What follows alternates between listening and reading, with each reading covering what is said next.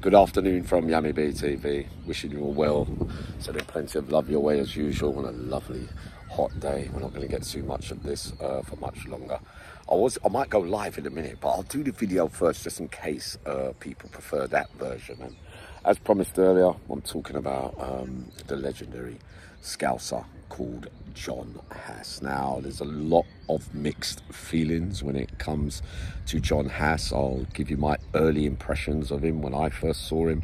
And the first thing that became apparent was that he wasn't a street man or a road man. He didn't look the kind of geezer that had been brought up in the ghetto, surrounded in the jungle with a whole heap of madness. You lot might know more than me, but he appeared that way to me. Kenny Noy appeared that way to me as well, but you could obviously see straight away that he is a deep thinker, and obviously used to being in charge of his own ship. Now, it went a bit like this, really, if the truth be known. The beginning of time. Now, John Haase, it is fair to say, was probably Liverpool's public enemy #1 at one stage. I never found one Scouser that really liked him, and that, as far as they was concerned, that they wanted him dead, #1 dead. I know it's a big thing to say, but that's what I heard before I met him. Now, there's only one figure that we kind of sat on the fence a little bit, Curtis Warren. He didn't either say anything bad or good, but then Curtis reserves judgments on a lot of things, so it might be that him and John were more pallid than probably the rest. I can't really answer that because I never saw them both together. I knew the other one was his nephew Paul Bennett. Now, on hearing all the stories to begin with during my journey during that life, and the mixed opinions from him, there was a time in Strange Ways, right, that he allegedly got a prison officer to bring in a gun, only to tell security a mate of mine was involved in the deal with it, unfortunately. But when he told security about the officer bringing it in and got him nicked, basically, to score browning points. I mean, is it a good move or isn't it? But a bit of familiar behaviour there on his part, it's fair to say. You know what I mean? We're not going to sit on the fence too much, Yami. Don't mess up your hands, please. Right? So we won't sit on the fence, but that was that bit. So I've seen that a lot around big names. I've got to be honest with you, give up that, because the answer to it, well, it's not a con, it's not this and that, and you know what I mean, playing both sides in some kind of way. Now, the big scandal now with the Michael Howard thing, where he, so they say, 25 kilos, I believe, some guns and ammunition and that kind of stuff. He gets arrested for drugs, I think, or robberies, I can't remember, but I know in the early days he might have been an armed robber. Now, he got a big sentence at this stage as well, and he offered to do a deal with Michael Howard where he would return this and that in a garage full of this and that, but nobody on the outside got nicked for what he said or did, if you get what I mean. So Michael Howard got him a pardon with all this scream ups over it. Probably one of the biggest scandals of its kind in criminal history. Now, everyone was adamant, because one of the things that was meant to have come out of John's mouth, well, allegedly, was that it was for the IRA. Well, when he was in the case, certain members of the IRA weren't really happy with him either. So all the talk before he reached Whitemore Long Lartin was that, well, when we see him, it's on, and we'll put a hit out on him, he's this and he's that, and it's happened before. So you hear so many different stories. I just go by what I saw and what I heard by all the names that were around me, right?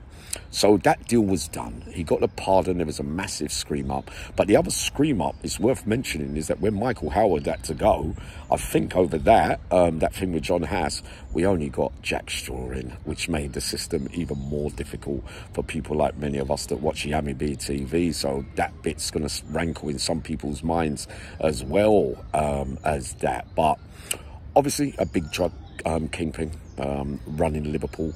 The king on the throne, moving all the pawns around him, and you know, flooding the place with real bad stuff, really, and stepping on a lot of people's toes as well. It's got to be said, on meeting him, like I said to you, I struggled to believe, as much as he was a deep thinker, I I struggled to believe that he was a proper gangster.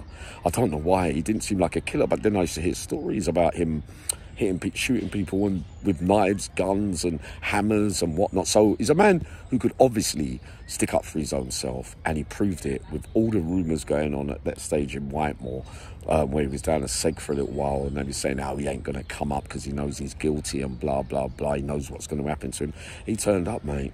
And he didn't look like, on the out. It's fair to say that he should dye his hair. He weren't as good looking in there as he was out there, old John Haase, right? But immediately, as soon as he goes on a wing, which is an all too familiar tale as well, many bodies that talk to everyone else, the hitmen, other big names from Manchester, not from Liverpool, maybe a couple from London, greet him as he comes onto the wing, and he is always going to hear things.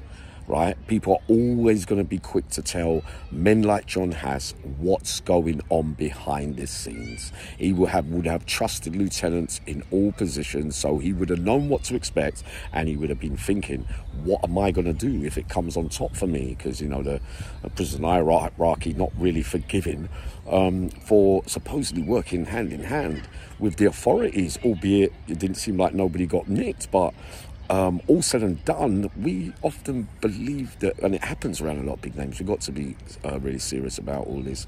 It happens around a lot of big names where it seems to be one rule for one and one rule for all. Like, you can do a bit of business, find out what you want, but the old adage and the general consensus of what people say is you can't talk to them without giving something up or giving them something what they want if they know that you're active. I get it all. I'm not sitting on the fence, but I'm not going to be judgmental either. But it's something that in later life I don't really agree with, if you get what I mean, because it seems like smaller people get thrown under the bus at the hands of certain people. Not saying obviously John Haase did that, but they were suggesting things like that too. So he turns up in Whitemore. Barry Williams was straight in there because obviously he's thinking, well, John, I'm up for sale if there's anything going on, blah, blah, blah. Barry Williams is a hitman. He's a Lone Ranger and a soldier and a warrior, and he'll take on and go from side to side as long as he gets his payment, which was a bit what I was like. But, if I'm told not to go near certain people, I won't, by the hierarchy. If they say no, Tony Argent was famous to saying, well, hold on, he's here now. You lot was all talking that. How come you're not going to do nothing now then? You're all full of shit because you're all talking about, why don't you go and do him something if you believe in this and you believe in that, and he's meant to have done this and be that, because there's many men from Manchester and Liverpool around at that stage in Whitemore. So he's quiet for a week or two, and he's quiet most of the time, but then he gets a bit more secure. He's building up his little army around him as well. The longer that you're in somewhere and you're a man like that, you can get yourself covered from all directions, if you get what I mean. And he did that, and he got by, and as far as I remember, nobody said or touched him in there. There was meant to be a rumour that a big name scouser, beginning with S, walked up to him and said, listen, mate, I think you're wrong and blah, blah, blah. I don't know how true that was. I wasn't there. But many men say that he didn't say nothing to that particular scouser, beginning with S, right?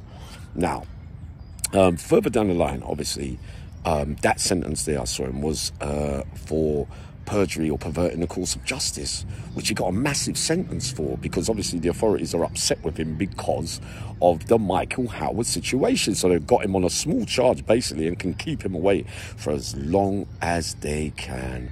And that's what they did. And when I was getting moved around, I was down a seg with him in Long Lartin and spoke to him through the wall. I said, John, what's the apple, mate? He goes, what can I fucking do, Yam?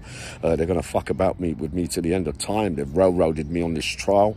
It was all put together neatly as a package by the police and everybody to make sure that he gets a kind of indefinite sentence where only the parole board, I think he ended up doing treble what the tariff was, or even 4 times it.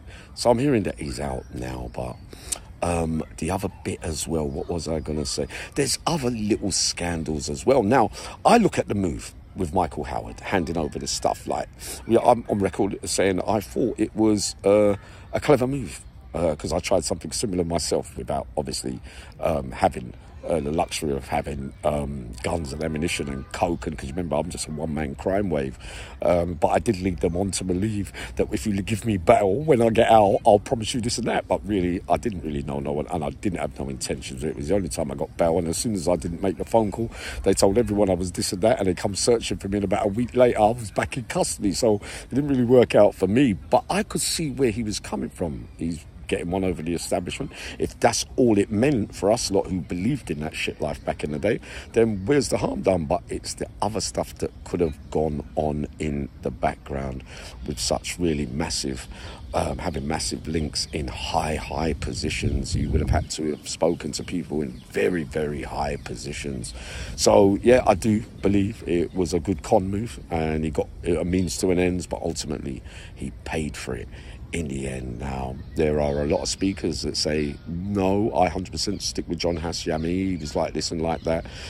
So he looked after a few people as well. So there's going to be a bit of love for him. But the general consensus was, being honest, you asked me, that, you know, there was a lot of people definitely upset with him. So it'd be interesting to see how life goes with John and that. I don't wish him too much harm, if you get what I mean.